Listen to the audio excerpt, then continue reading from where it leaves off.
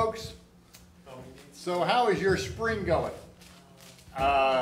It's supposed to come back again tomorrow, right?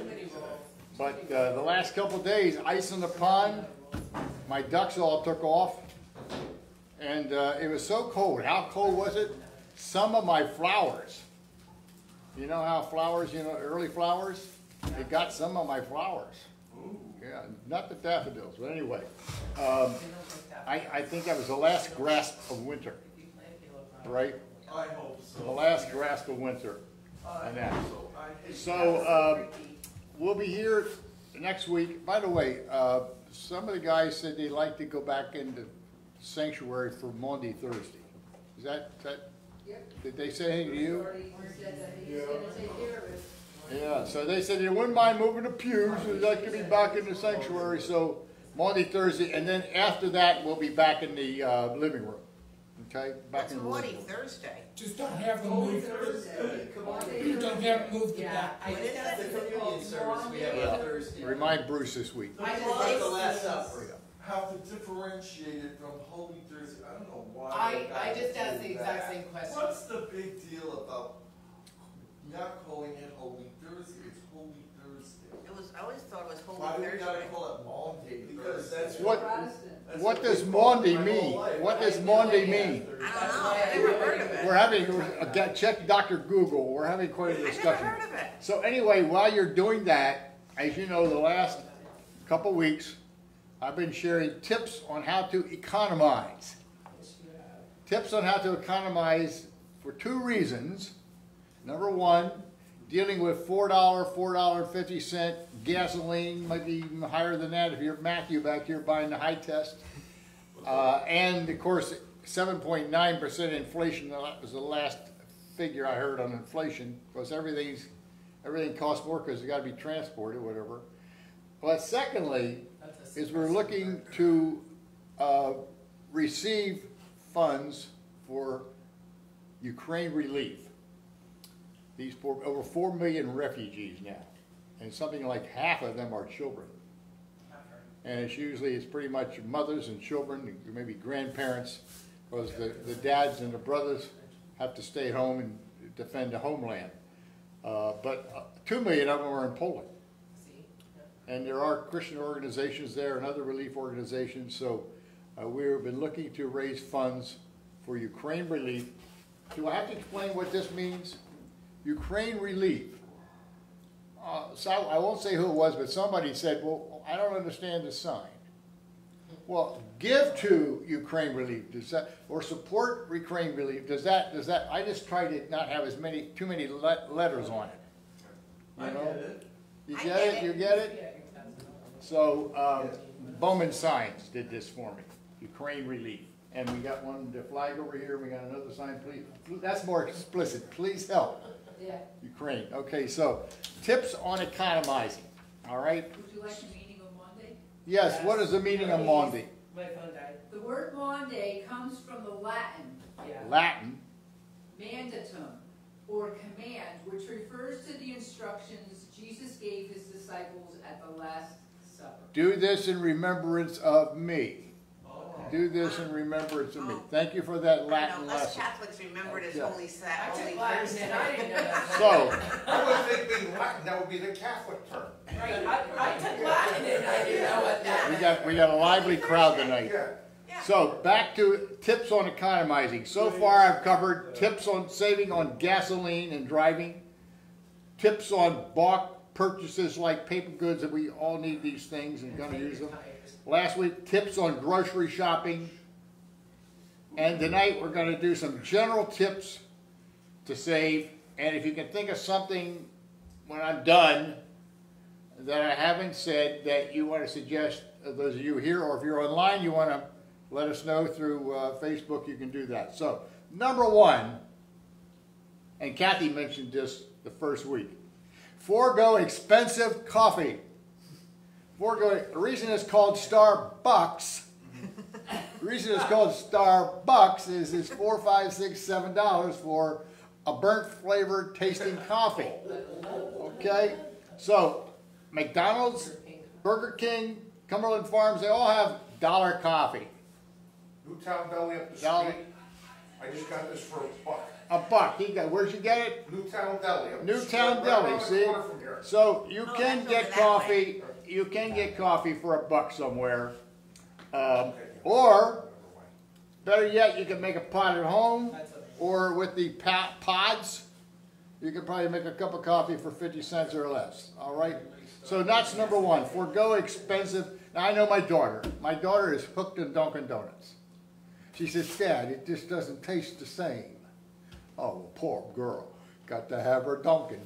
Yes, you know, I should have bought Dunkin' stock long before I did. Absolutely. But anyway, forego expensive coffee. Number 2, don't eat out. You got the cost of the meal plus the tax and the tips. That's another 30%. All right, but if you do eat out for a special occasion, you got an anniversary or a wedding or something, you know, birthday, something. If you do, you don't have to order the most expensive thing on the menu. You don't have to order the filet mignon. Or go for the early bird special. You can get the early bird special. The other night, Deb and I were using one of those gift cards. You know, people say to me, what can we give you? I say, listen, I got too much of everything. I say, my kids, you want to give me something?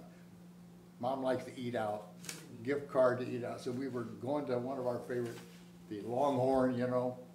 And instead of the filet mignon or the, you know, top sirloin, we got the chopped beefsteak, the chop steak. The nice thing about it, it's ready chewed. You know, it's ready chewed. And we ended up bringing enough home to have a second meal out of it. So you don't have to get the most expensive thing on the menu. Number 4, do the laundry at home. Skip the dry cleaners and the laundry. I used to get my shirts done. Now it's like $1.90 for get a shirt laundry. I remember when I first was in the clothing business, I could get a shirt laundry for 25 cents. I could get a shirt, and I said, I can't bother to wash and iron this for 25 cents. I'll just work an extra hour, and that'll pay for my shirts for the week, all right? So anyway, you can wash a lot of things, low cycle or by hand, and it's actually the chemicals of dry cleaning not good. So I'm big in you can wash a lot of things. There's a few things you can't, but there's lots of things you can wash. You can air dry, saves on electricity, right? And by the way, my mother used to air dry a lot. The smell of something out fresh, unless the neighbor just spread the organic material, that wouldn't be a good time to do it. But one other point that we learned at the village, when we were getting ready to build the new shelter buildings, and the city didn't have sewers up there, so to get approval, that took me my political skills to get that approved, but we had to prove that our septic system could handle the extra, so we had to so I had the staff only do full loads of wash. Only do full loads of wash. Instead of, if you're doing a smaller load, wait till you got a full load. And, or if you just got to wash 1 or 2 things, you can hand wash. You ever go on a trip and you need something, you hand wash it, hang up in the bathroom overnight? There's ways to do it. So those are some of my suggestions on how to save on expenses, spend less, have more to give. Anybody have something they want to add around tips on economizing? Yes, Matthew. Don't order via Uber Eats. Don't order Uber Unless Eats. you got money. Spoken by a guy who Hey, delivers Uber Eats. I see a young gal at the gym I work out with who gets her meals delivered by Uber Eats. And I'm saying to myself, what are they paying these people working at the gym? Probably not a huge. How much money is she paying the Uber driver and the meal? Why can't she pack a lunch? Young people don't know how to pack a lunch. They don't have to do that, But anyway, yeah. But somebody had Matthew bring him a Starbucks by Uber Eats. Now that was a real expensive coffee. imagine that. It was a real. Yes, Suzanne. Well, my thought along your lines with the coffee, definitely buy the coffee in the store. Like, I hate going into Starbucks, but I love their coffee. You like that burnt flavor? I love European full Yeah. Full body coffee. Tastes like it's burnt. Well, there's different ones that I like, but I get $12.99. I get 20-ounce bag, Yeah. and it lasts me 2 weeks. There's ways to get the same flavor, but you're spending less. Yeah. And I really believe that the inflation number that they're quoting, remember that doesn't include, it's the CPI number that you're quoting. Consumer Price Index. Right. But it's the CPI core number, which is X food and energy.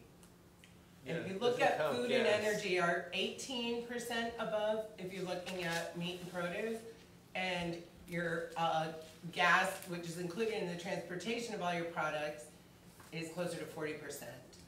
So you really need to be aware of this stuff. So next week, I have one more of these, and I'm going to do my very favorite. I'm going to do my very favorite next week. So tune in again next week for my favorite way of saving money. All right? Maybe you can guess what it is, but next week it'll be the last one, and it'll be tips on that. Meanwhile, of course, we're doing all this to raise money for Ukraine relief. Just horrible what's happened to that country. We're praying for a ceasefire, and you know, that's where it's got to start. And the little jar here, people were putting money in it on Sunday, so you can put it in there, you can write a check. We have a $1,000 offer to match that we want to take advantage of. So I'm hoping that by maybe Palm Sunday or Easter, Paula can give us an update of where we're at with this effort, okay? Okay, we're in John 17 tonight. John 17. It's one of the shorter chapters, just 25, 26 verses, and there are 3 parts to this chapter.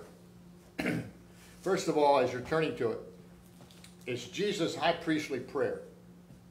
And he begins by praying for himself, and that's the shortest prayer, praying for himself. Then he prays for his disciples, and then he prays for all the other believers, and that includes us today. Look into the future for all that would be followers. Pray for himself, pray for his disciples, and pray for all other believers. So I invite you to turn with us there, and let me open with prayer. Heavenly Father, we thank you for this special season, time of the year. We call Lent. I think as we approach Holy Week, especially as we're coming up on Maundy Thursday, Good Friday, and then of course Resurrection Sunday, Easter Sunday. We pray that during this time we might have a deeper sense and understanding of what our salvation cost and involved. May it lead to more useful and holy life. We also pray that it would be a time of sharing the good news in the gospel that Jesus died on the cross for people's sins. If they trust and believe, they might have eternal life. And so may that sharing come across in our services, especially in the choir program, musical program on the 10th, Palm Sunday, Jesus Saves. And we ask your blessing upon us, and that we might be a blessing, and we pray in Jesus' name. Amen. Amen. So I had a funeral, by the way, on Tuesday of a lady that lived here in the neighborhood, attended this church as a child and youth. She died on her birthday, 92 years old. I don't think in my almost 50 years of doing funerals, I ever had a funeral of somebody that died on their birthday. And you know, at 92 years old, usually you only have a few people because they outlived a lot of the contemporaries. But this lady had 14 grandchildren and 13 great-grandchildren. Cody was packed, standing room only, out in the hall. It was just amazing the number of people that were. She lived over here on Welton Street, which is where you're coming down Naugatuck, splits. And her husband was one of our police officers. And two of her sons were also, they were on the police force when I was on the commission. So it was good to see them again. They're now retired. But it was just quite a privilege to do her service. 92 years old, died on her birthday. That's really something anyway. But just somebody that had connection some years ago to this church and in the neighborhood. Okay, John 17 begins by saying, verse 1, Jesus said this. After Jesus said this, he looked towards heaven and prayed. So, when you see after Jesus said this, you got to ask yourself, well, after what? After what? So, you go back to the verse before, and it says, I have told you these things. This is in chapter 16, the end of chapter 16. I have told you these things so that in me you may have peace. In this world you will have trouble. But take heart, I have overcome the world. So those are very good thoughts, how we can have peace. Also a reminder that in this world we're going to have trouble, but even in times of trouble, if we have Jesus, he's overcome the world, we can have peace even in the midst of the storm. So after having said that, now he looks up towards heaven and he prayed. This is what Jesus prayed. Father, the time has come. Glorify your Son, so that your Son may glorify you. For you granted him authority over all people, that he might give eternal life to all those you have given him. Now, this is eternal life, that they may know you, the only true God, and Jesus Christ, whom you have sent. I brought you glory on earth by completing the work you gave me to do. Now, Father, glorify me in your presence with the glory I had with you before the world began. So that was Jesus' prayer for himself. As you listen to that prayer, as I read it, what are some things that you kind of took away or stood out for you as you listened to Jesus praying for himself? Yes, Matthew. Well, it comes back to that old... Speak up, speak up. It comes back to that same old thing, you know, where it says to give all you have, I kind of guessed you might pick up on that. to give eternal life to all you have given him. So there it is again, you know. Who has eternal life? All the ones that the Father has given Jesus. Okay, and when the Father gives to Jesus for those who have eternal life, what is required of those people? They got to repent and they got to believe. That's true, but that's the Father's action in them causing that to be. Okay. Well, some might say it's based upon his knowledge of who is going to repent and believe. And others will say that's who's going to repent and believe, those who he has given.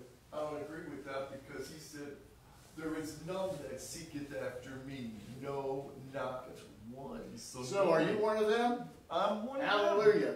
Hallelujah. I'm looking at them tonight. But Okay, I kind of thought you might pick up on that. I tend to agree with Pastor Ken more. He's on the same boat I am. Yeah, but I tend to think that God already knows who's going to and who doesn't.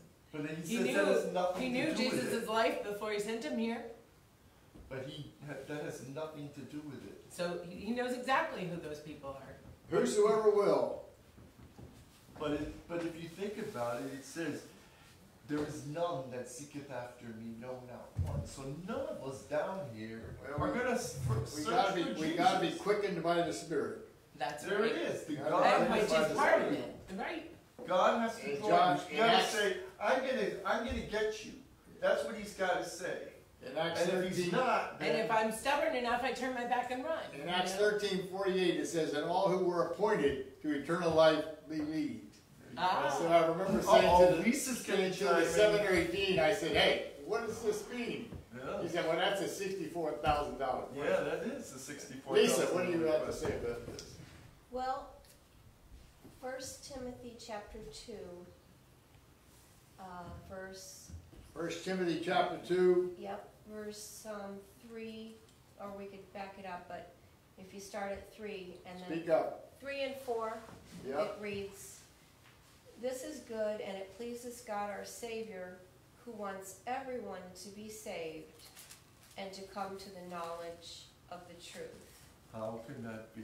Because we're gonna spread the gospel, north, south, east, and west. How it can be is, I don't get, I John don't see. 3:16 says that for God so So loved the world. yeah. He didn't so love the elect. It does not say, for God so loved the chosen few. Really? Wait It till does you go on not in this say prayer. that. Yes, It says, does. for God so loved the world.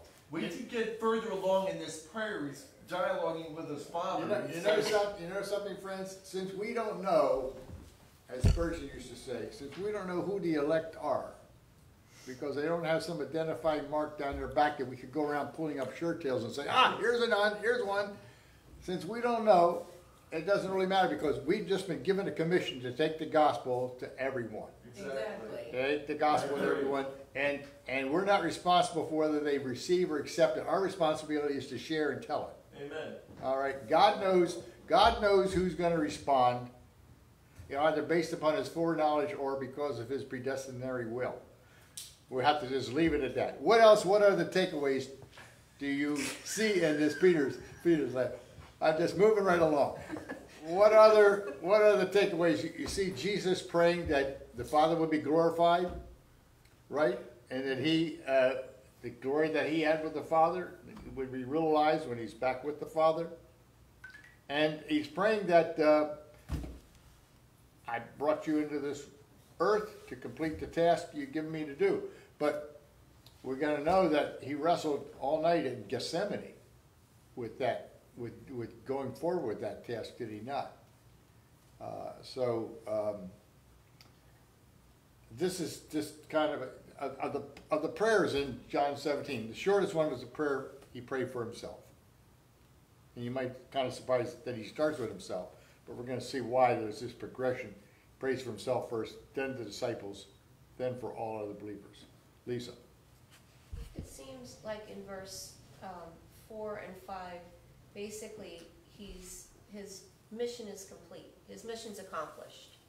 And now he's asking the Father to give him back the glory that he had before he ever came to earth. Well, that's how he ended chapter 16. I have overcome the world. I have overcome the world. But he still isn't finished with his work because he still hasn't gone to the cross yet.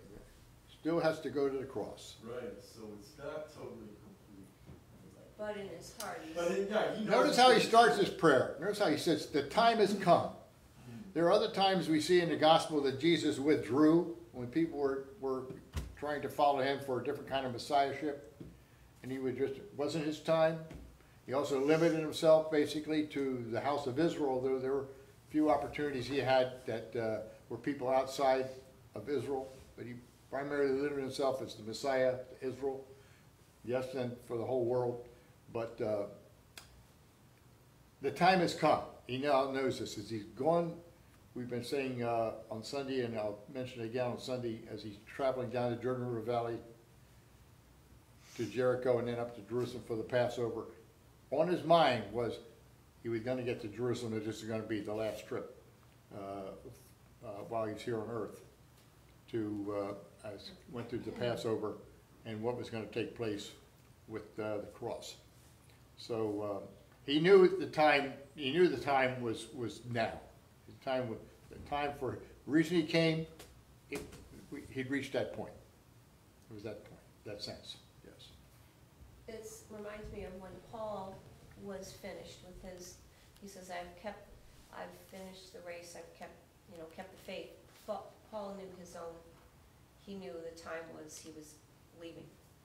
It was over. That he might give people eternal life, all those that you've given. Now, eternal life is that they may know you, the true God, and Jesus Christ whom you've sent. That's how to have eternal life, to know God through Jesus Christ. Okay?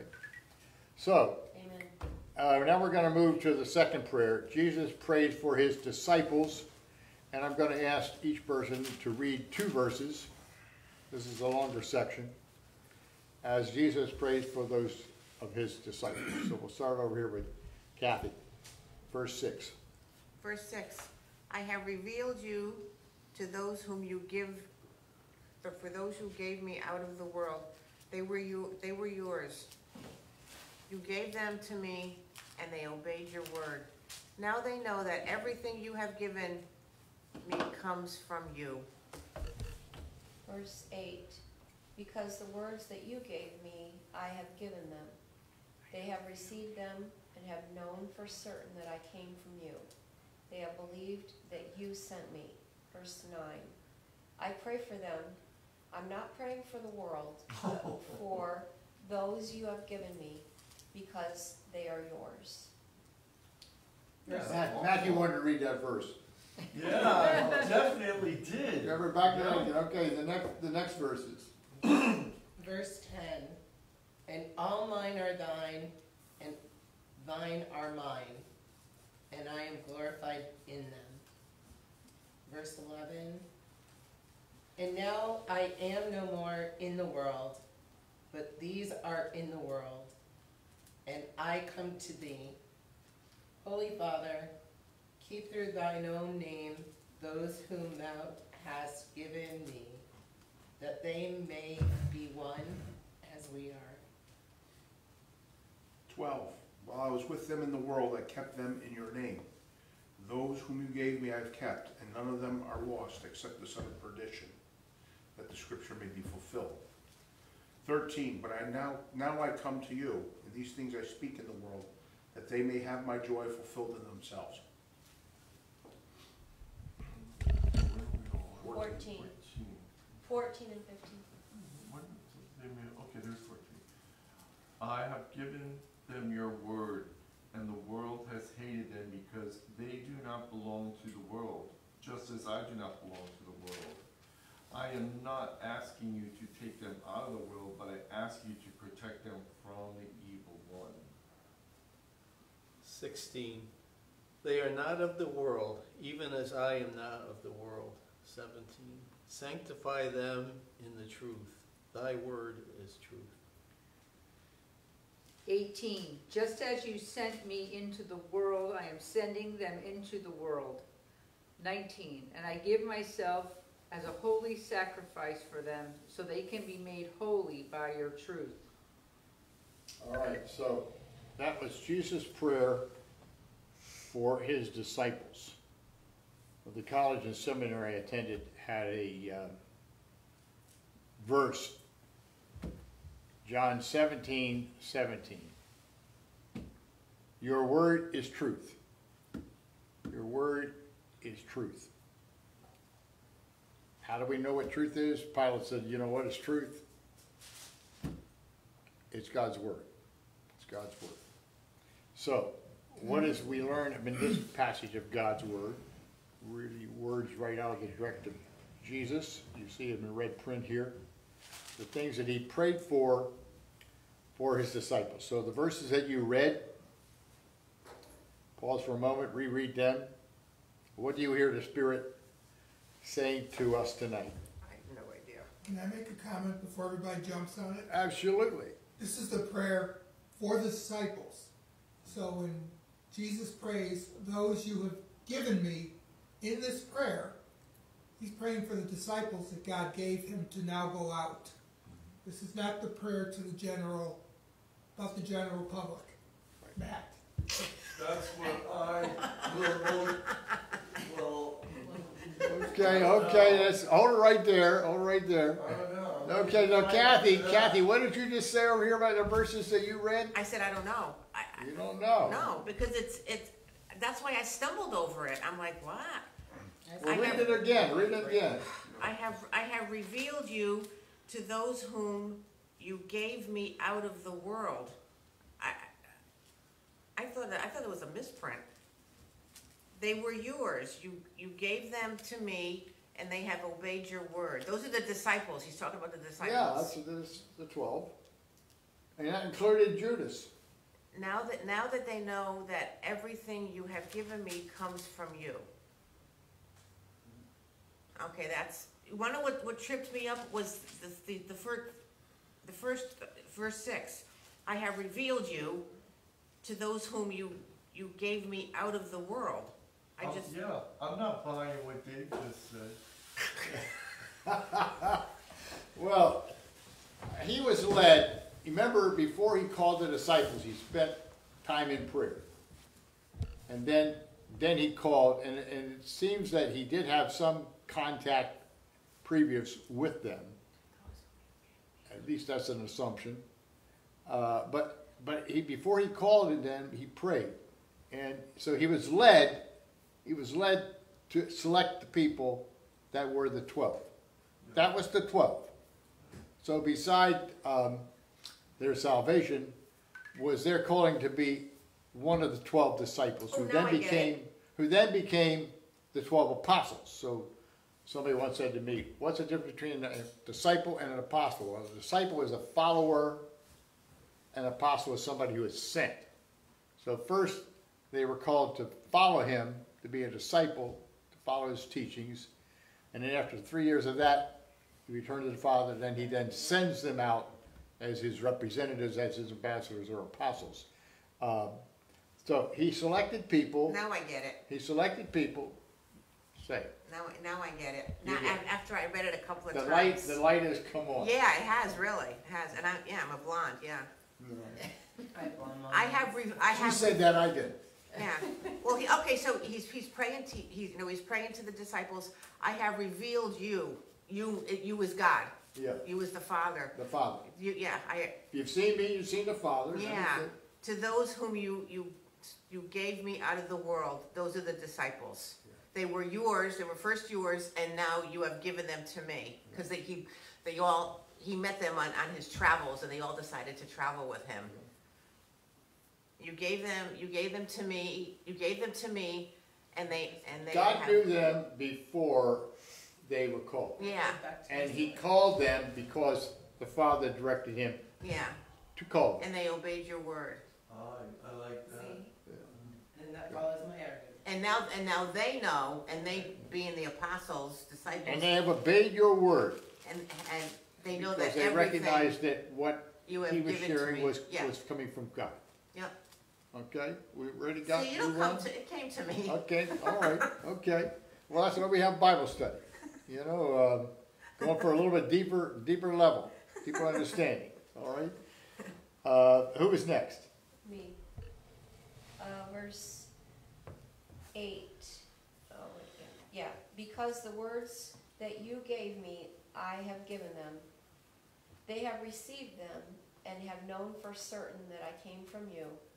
They have believed that you sent me. Verse 9, I pray for them. I'm not praying for the world, but for those you have given me, because they are yours. So this prayer now is a guided, directed prayer for these 12. He wasn't praying for, we'll see later, other believers or the whole world, but he's praying for these 12 that he's about to turn things over to after, of course, his death on the cross and then his resurrection and his ascension. He's praying for them, but especially as they're coming to this crisis period where their leader is going to be crucified. And you remember, they all fled. One betrayed him, one denied him. They all fled except John. Only John followed Jesus all the way to the cross. So he's praying for them for these days ahead, especially, I think,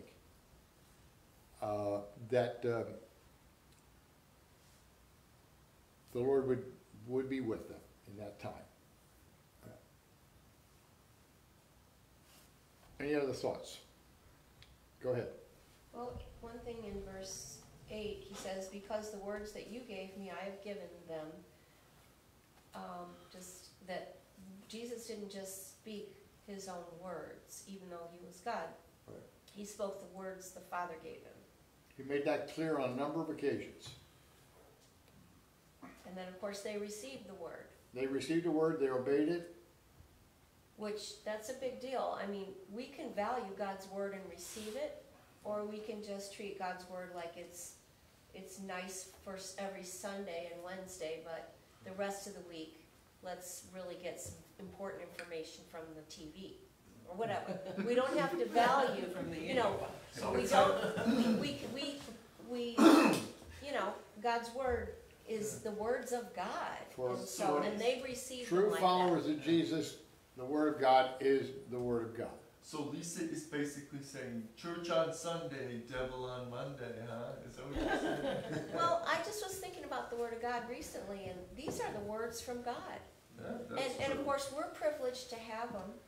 We don't, and to have a copy and not have to go to a concentration camp like in North Korea and, That's and, why and die whenever in 10 years. scriptures are read, it's the most important part of the service, because it's the actual words of God. Right. I get excited when I see red letters in my Bible. Yeah. And then it goes on, it says, and then it says that I came from you. Well, obviously, the Word is from God and is truth, but Jesus is the truth made flesh. He said, I'm the way, the truth, and the life. So we can't, there's another verse that says we can be ever learning and never coming to the truth. We can study and be so genius, but we can completely, not turn to. I'm impressed that while Jesus started out praying for himself, it was to basically glorify God. But now he's praying for them. He's the one going to the cross. But he knew that the fact that would happen to them. Yep. And he's praying for them. Yep. He's praying for them, the disciples. All right, next. Who's next? It was me. And in verse 10, he's recognizing that all of his followers are followers of God, and that they've taken all the lessons that he's given him, and he is mutually glorified with God through them. And then in 11, he goes on, no more in the world. So he's recognizing he's leaving the world, but he's leaving these people behind, and he wants the Holy Father to keep them in a symbiotic relationship the way Jesus and the Holy Father have, as one, and keep them working together. And you see the unity there between he and the Father. When he's Right. saying, all I have is yours and all you have is mine. Right. The unity. It's kind of like some people think all of yours is mine and all of mine is mine. That's not how Jesus is praying, is it? That's not how Jesus is praying. And back to the glory. Glory has come to me through them. And he's also recognizing the oneness of them. This sort of stood out to me again today. And glory has come to me through them. Yeah. Rather than saying, glory has come to me, glory has come to them through me. Right. He's saying, glory has come to me through them. Why? Because they're the ones that he called, God directed him to call them. And as they then followed him, the glory of God is then manifested in them. He also recognized their friendship as well. And in some ways that gives you some feeling of... And, 3 of them were with him on the Mount Transfiguration. Peter, James, and John. There, Peter, James, and John. And one of them, John, was especially his beloved and close disciple. All right, Alan. Verse 12, I was with them in the world that kept them in your name. Those whom you gave me I have kept. None of them were lost except the son of perdition, which is obviously Judas Iscariot, that the scripture might be fulfilled. So basically he said, those that started following him from the beginning are still with him, and that God the Father will keep them when he returns to heaven, except for Judas. Right. Obviously. So he's saying that God the Father will continue to maintain or hold on to the disciples. I have given them your word, 14. Oh no, 13, sorry, 13. But now I have come to you, and these things I speak in the world, that they may have my joy fulfilled in themselves.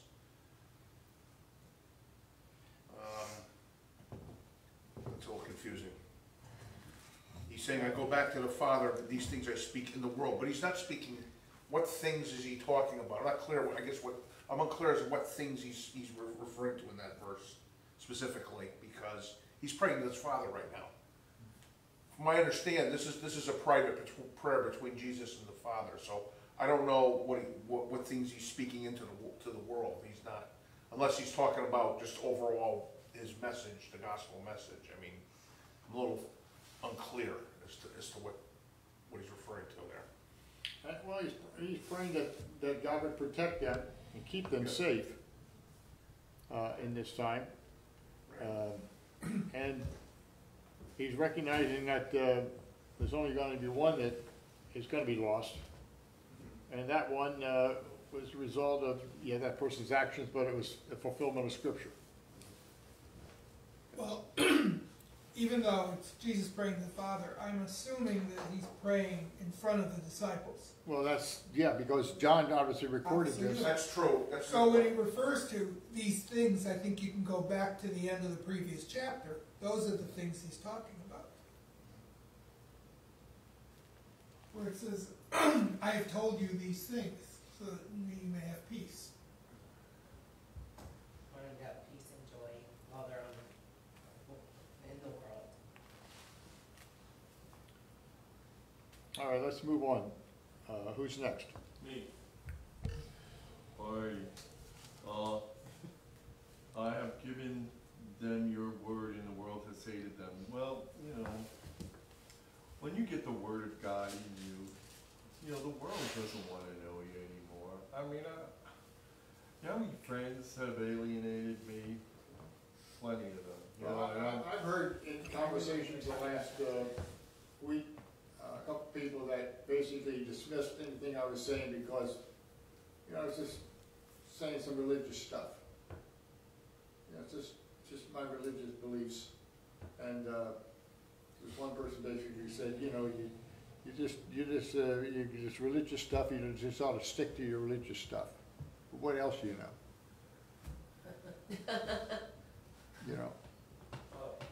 Even as I detox from the world music, when I listen to the words, I said, you know what? I used to like these, a lot of bands that I can't listen to them anymore. We still go to concerts and listen But to music. I do not. I do. You know something? I'm Not telling as you what's many. going on in my heart. All right. There's groups like I won't listen to U2 anymore. I still love U2, but now they're so pro-abortion. I can't go Yeah, there. but Bono's I involved won't in so listen many to bad Bono. things. I won't listen to any of their music. But I do. You gotta I watch clean it up as I You gotta go. watch out for the words, because the words and music are very powerful. They are. Listen to what. Accompanied with the music. Now, I know somebody says, I never listen to the words, I just enjoy the music, But we sing along. But the words, what makes a religious song a religious song? It's the lyrics. It's the lyrics. There's all different kinds of music, but what makes something Christian is the words. And you can have sort of certain preference. Some like gospel, some like country, some like rock. Well, but what makes it religious is the words. And if it's the words of the Lord, God's word put in the music, either the direct words itself or a testimony experience from those words, that's what makes something Christian. Back to the person that says, "Oh, I don't listen to the words. I just, enjoy the music." Say, "Well, okay, I'll give you a CD with some hymns on it." Then all of a sudden maybe they'll take it, maybe they won't. I think, I still go back to when people are reacting to you that way from a religious standpoint, it's more of them feeling less educated of it and having taken the time to really discover it on their own. Yeah, but it's not just music. It's. No, I'm saying, I'm listening to you. I Well, agree with you. if it's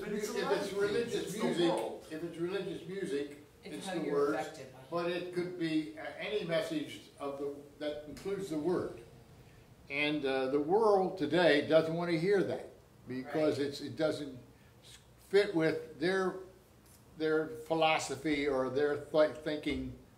And so you're going to have this conflict between God's word, God, spiritual things that are truth, and what people think from human nature or from the world for itself. Like, on St. Patrick's Day, I didn't really go out and I didn't party and all of that, and they go, what kind of an Irishman are you? And I'm like, So I'm not surprised when the world rejects or reacts to it. Although sometimes people react to it and then they come out of conviction. Because God uses the word. Yeah, that's the scripture. God uses the word. And other times it's their reaction to it and hardening their hearts to it is what basically ends up damning them, because it hardens their resistance to it, rejection of it. It's what hardens their heart. That's what I see the scripture saying. You know, So, the world will hate you because you know me. And as you get closer to Jesus and you decide to go his way, but all these other things start going away from you, or you're having a reaction, the Holy Spirit's doing a battle with you. You know what I mean? I find this happening in my life.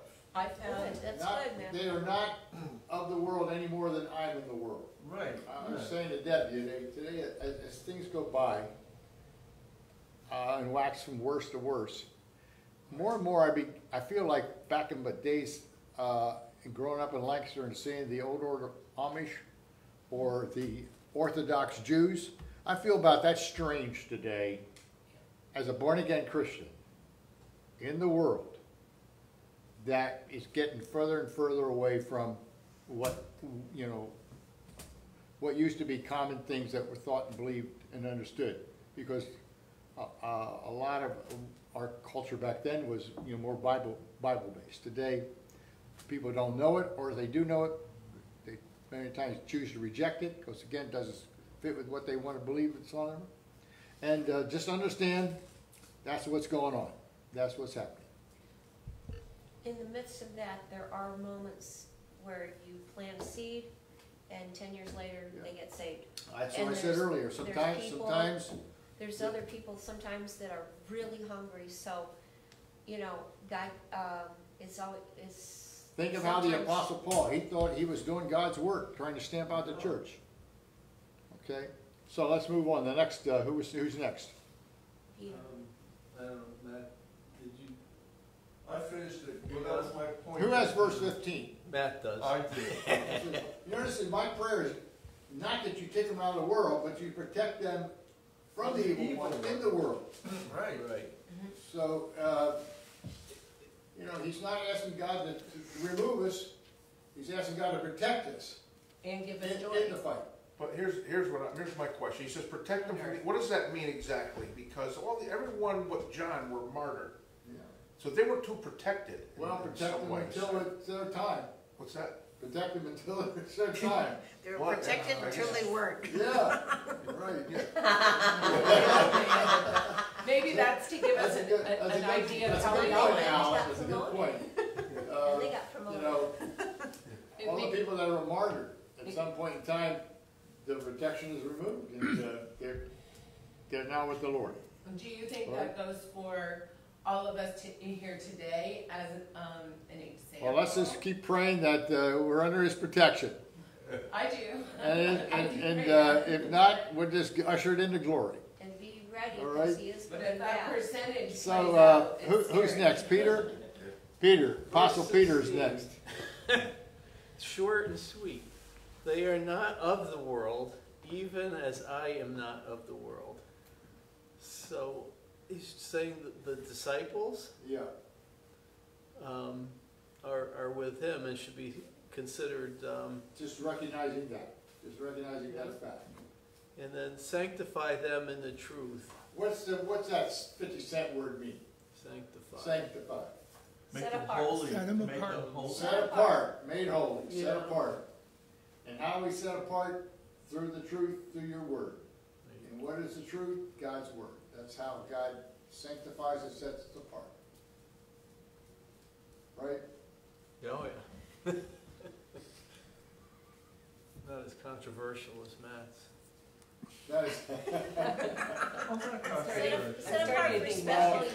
I'm kind of upset that my school, which for 100 years went by that slogan, changed it to now saying Christian university like no other. Can't see it. To me, that doesn't in any way compare with thy word is truth. That's marketing. Like no That's other, why like everything everything is like It is this. marketing. Older It's people softened. find this It's right. softened for acceptance. And by the way, to those who EMU is don't not any know. different than Goshen, so how to say that? It's really Sales call. disgusting. Right, anyway, so It's I'm very absolutely disappointed It's a sales tool. The monument is still there with the letters on it, but that's not what's, that was always in all the literature. It was always in all the literature. Thy word is truth. I like the fact that in our service, somebody brings the Bible up and it's placed up there on the altar. We read a scripture, we have a sermon based upon God's word. And, you know, it's God's word. I would like to see people following along a little bit more. You know, I'm used to hearing pages flip on that, but people listen good, I'll say that, because if I tell a joke or something, I immediately get a response. I know people are listening. I don't hear too many amens, but in some traditions you have that, you know, you got the amens coming out. The hallelujah. But anyway, it's God's word. Now, Mary Claire, you got the last verses here. Just as you sent me into the world, I am sending them into the world, and I give myself as a holy sacrifice for them, so that they can be made holy by your truth.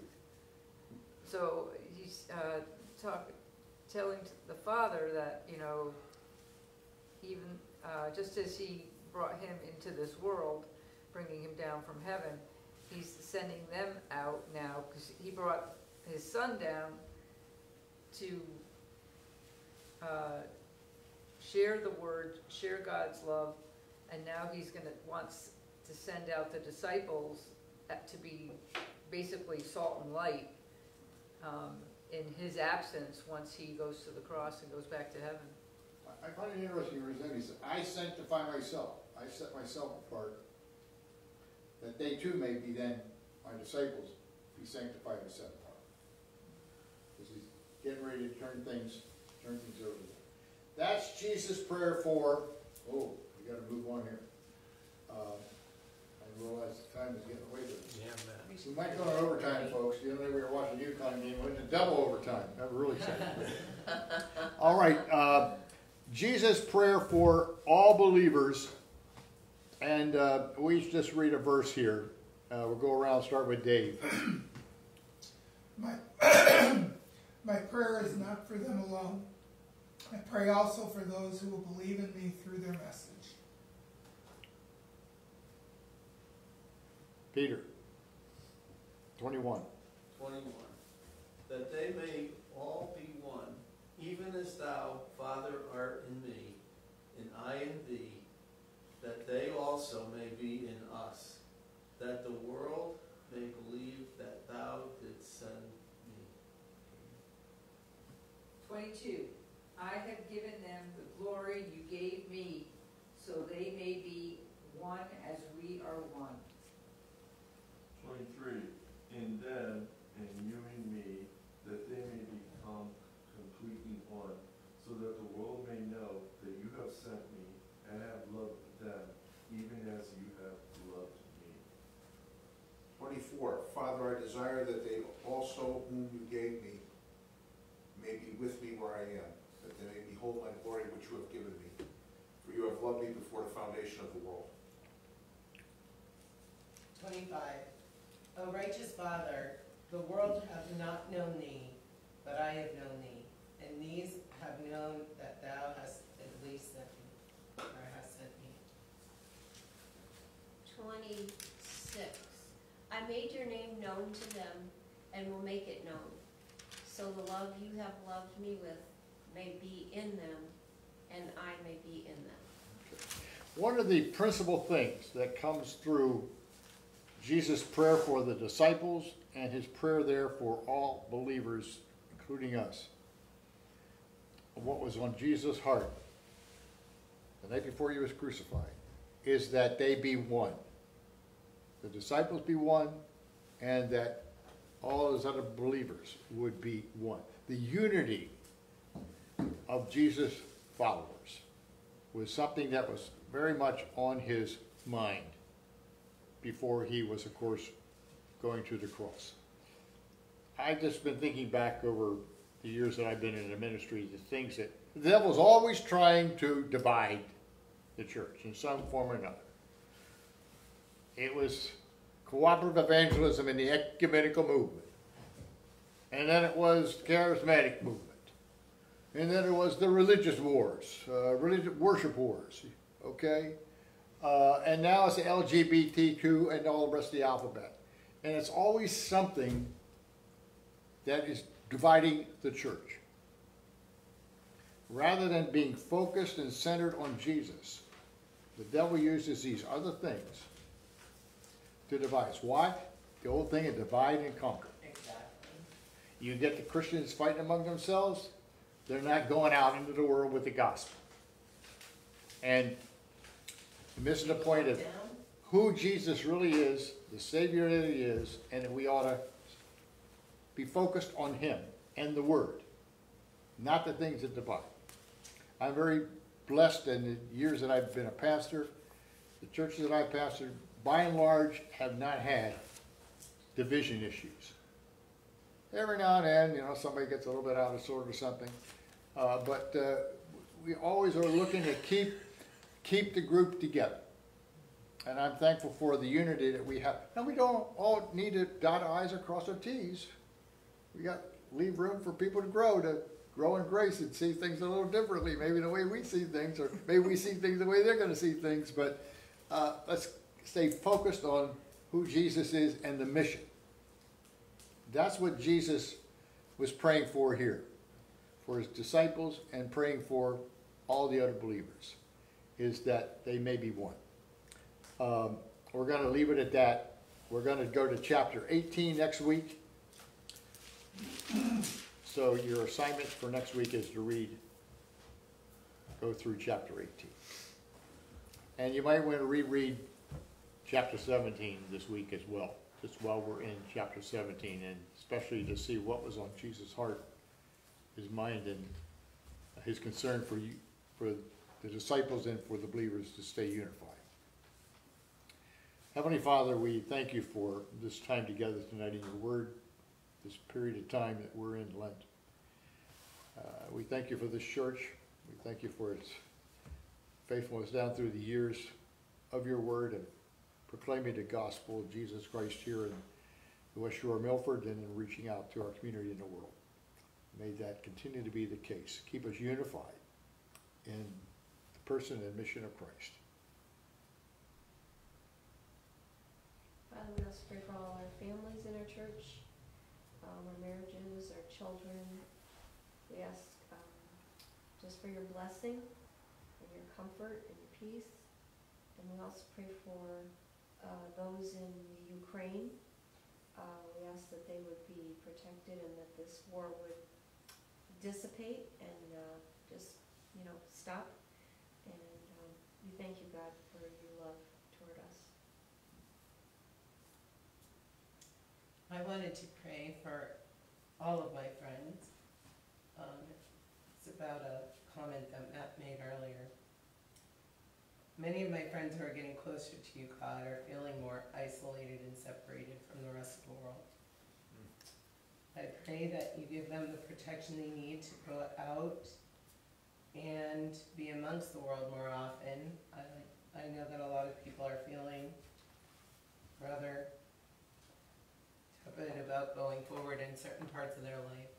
But be with them, protect them, let them know that you love them no matter what. And that's just something we all may need at times.